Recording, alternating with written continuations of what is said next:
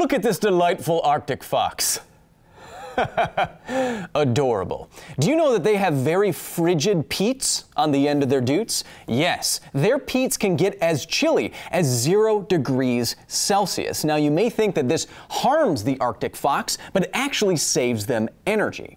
Inside of their dutes, they have a counter-current heat exchange going on with their arteries and veins. That means they're very, very close together in their dutes, and as blood flows down from their warmer core towards the colder snow, it loses temperature, but then it passes back in on itself. It passes the blood going out on its way back in, so it heats up before it gets back to the core. This results in a very, very chilly peat, but the core of the animal stays warmer for longer, and because the peats are so cold, 0 degrees Celsius, they don't have enough heat to melt the snow underfoot or under peat, so their little toe beans stay nice and dry. Peats, dutes, beans, scientific terms, look it up.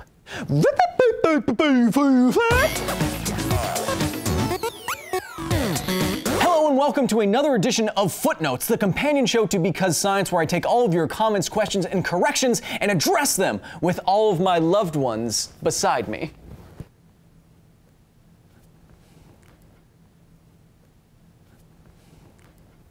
It's what I care about most.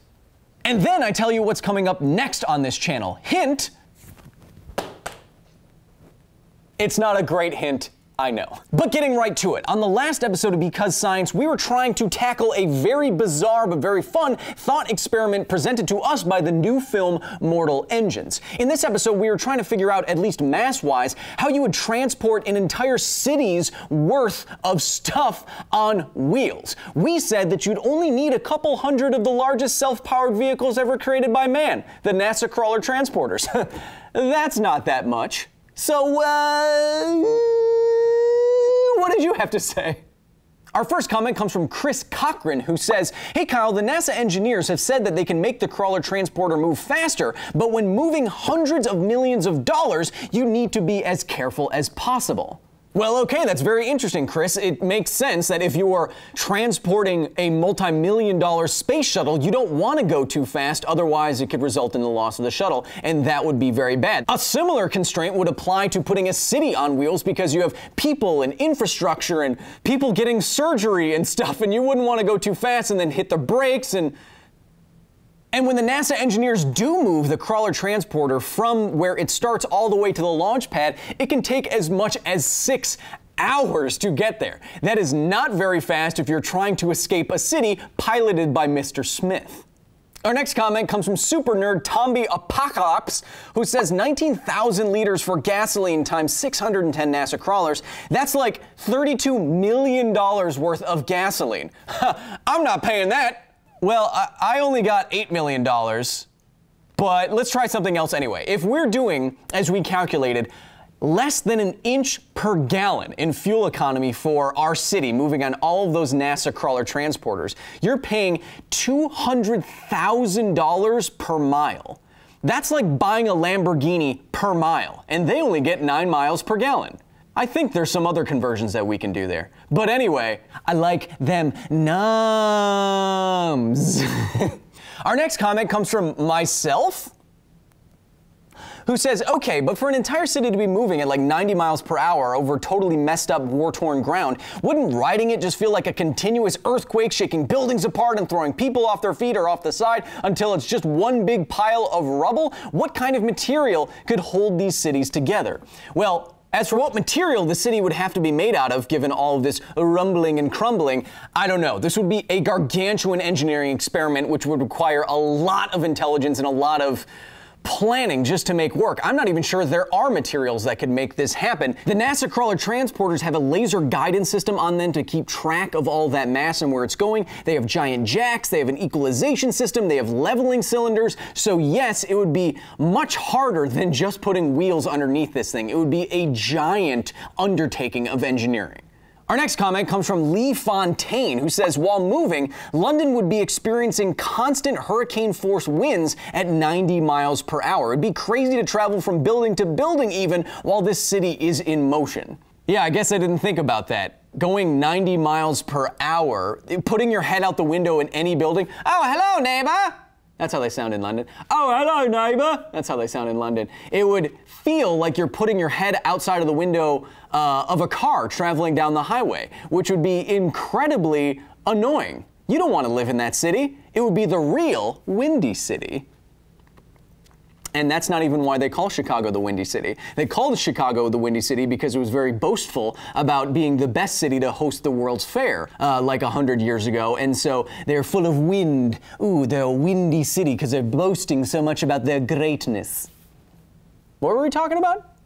But the nerdiest comment at the time I'm filming this episode, I'm giving to one-time and now two-time super nerd Warland writer who calculates just how quickly the city in the episode would be going if it passed by my face in that video as quickly as it did. And they calculated if I was scaled to the size of the city that it would pass 2,500 meters in 0.375 seconds, which means it would have to be going not 90 miles per hour like I said, but in the episode as I showed it, Mach 19. Mach 1 is around 700 miles per hour. So multiply that by 20. That's fast.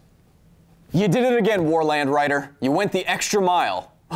Or kilometer, should I say. And for that, you are indeed a super nerd. Oh! Right here. Now, of course, I'm not always right. I couldn't remember the term private eye the other day, so I said detective with eyes. Jack Noir, detective with eyes. What? Don't you need those to be a detective? Yes. The biggest correction this week comes from a lot of you who all say, well, instead of just using all of that fuel like we calculated for the NASA crawler transporters, all 600 of them, why not just put a nuclear reactor in there? 1 or 2 or 3 nuclear reactors could handle the entire power requirement for our moving city. Sure. Why not? I only used diesel and gasoline engines because that's what NASA crawler transporters have. But if you used a more efficient source of energy that you wouldn't have to be refueling all the time, the facility itself would be very heavy. But you wouldn't have to provide a lot of fuel and stop for refueling for nuclear reactors, then yes, that would be probably a better option. And I want to take this moment to point out something that kind of it's controversial, but it gets on my nerves sometimes. So a lot of people think that nuclear energy is just straight up bad because of the potential danger of like a nuclear meltdown, that it can't be the future of energy or can't go forward into, a greener future of energy. I just want to point you in the direction of this graph. This graph shows how many deaths per year can be attributed to the different sources of energy. And as you can see, coal is by far the front runner. And that is because all of the air pollution attributable deaths that happen each year. Nuclear power is less than 1 death per year, and that's accidents at plants. Even given the potential for a meltdown, they provide so much power so safely and carbon neutrally that I think they still should be considered a lot more positively than they are in the social consciousness, or maybe that's just where I live. Our next correction goes one step further, and it comes from Shreyansh Anshila, that was my first attempt, who says, why don't you use solar power instead? And he goes on to calculate a couple of things and says, a single of the world's largest batteries, produced by Tesla, could power the entire city. There would even be enough power in the city to sustain the city forever, assuming repairs and damages are none. Emoji. Again, like nuclear power, if we have a different power setup, assuming that there is enough surface area on tops of the roofs of all the cities, then this would probably be a better option than constantly refueling and having a large battery and stuff like that. This all reminds me, the Tesla and the battery stuff, it reminds me of a show, but I can't. Oh well. But the nerdiest correction at the time I'm filming this episode, I'm giving to Thaurangar, ruler of the 7 Baskin-Robbinses, who says the NASA crawler transporter cannot reverse. It has 2 driver seats facing in the opposite directions. So the running gag in the entire episode was a lot of backing up sounds, and the NASA crawler transporter technically never backs up. And so a lot of what I did was wrong for the sake of joke. Good job. You got me. but for getting me. You are indeed a super nerd trender, or whatever. Now, if you are already subscribed to Alpha, which you can do at projectalpha.com, you already know what the next episode of Because Science is going to be because you have already seen it, along with other premium content from Nerdist, Geek and Sundry, and myself. But if you haven't subscribed to Alpha just yet, the next episode of Because Science is, can you survive pop culture grappling hooks? That's right, in this week's episode of Because Science, we are evaluating the very common trope of pop culture grappling hooks that can hook into a surface and pull you along at crazy speeds, like you'd find in Batman or The Legend of Zelda. This episode, however, is focusing on the Just Cause video game franchise because that dude zips around every place, and we are going to evaluate all of that for its potential deadliness. So go watch the latest episode of Because Science if you haven't yet at youtube.com/BecauseScience, facebook.com/BecauseScience, and at my name on Instagram and Twitter. That's where you can leave me comments, corrections, questions, and ideas for future episodes. Sometimes I use them. In fact, a couple of the next upcoming episodes are right from you, so leave me all of your nerdiest stuff.